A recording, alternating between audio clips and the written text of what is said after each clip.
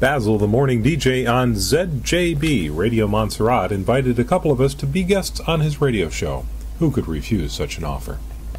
Hey, check your morning time. We've got 25 done past 9 o'clock, and let me say good morning to, I've got some guests in the studio. In fact, I'm going to tell you, I met these gentlemen at the airport the other day, and I was saying, why are they in Montserrat? What are they doing?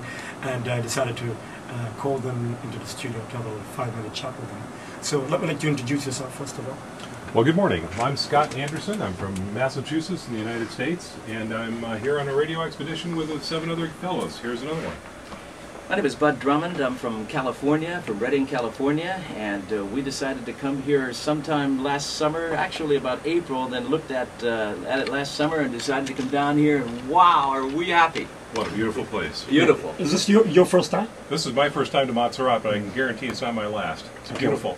Yeah, with hosts like we have our hosts are David and Clover Lee and family at the Gingerbread Hill, and my goodness, we could not have picked better. Wonderful. Absolutely, absolutely. Okay. Now, tell us exactly about this radio exhibition or meeting or whatever it is that you're having. Well, it's called a DXpedition. Basically, it's a traveling with your radios. People in all hobbies, I think, like to collect them all. Whether it's in sports, you try to collect all the points, but in radio, you try to talk to all the different spots in the world you possibly can. So radio operators will often go to fun places or every spot on the planet and try to operate their radio from there, and a great deal of people around the world are anxious to get confirmation that they've talked to Montserrat, so that's why we're here. All right. Were you anxious about coming to Montserrat? Did you want to come? Oh, it's been an incredibly fun time planning this. We've planned every detail for about the last 6 months. In fact, I don't think I've gone 10 minutes without saying the word Montserrat for about the last 6 months. It's been awesome. Mm-hmm. But let me ask you another question. Why Montserrat, though? You know, no doubt you've been hearing about our volcanic situation. Did that make you guys want to come even quicker? Well, you know, it didn't make a difference to me. How about you, Scott? Well, if anything, it made it much more interesting. I mean, this is one of the places on Earth where you can be near something that is, well, you just don't get to see very often. Sure. I've been to Hawaii, and certainly the volcanoes there are interesting, but this is a very special place on planet Earth, and we were very pleased to be able to come here. Indeed. So what are you going to do exactly now that you're here, and how long are you going to be here for?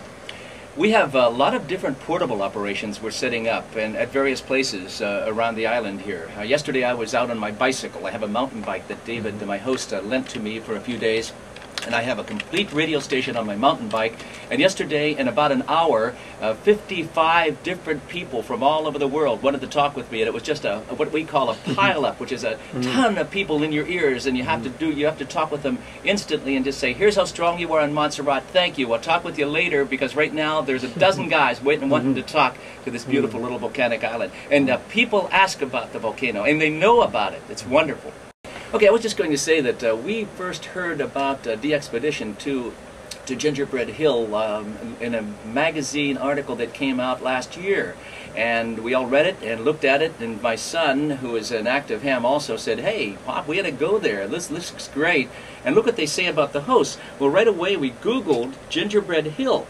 And as soon as we did, we said, man, that's it. It sits at a beautiful view, and we can put antennas up in there, and the hosts don't care, and they're helping us, and we're thinking, how can you beat this, right, Scott? Absolutely.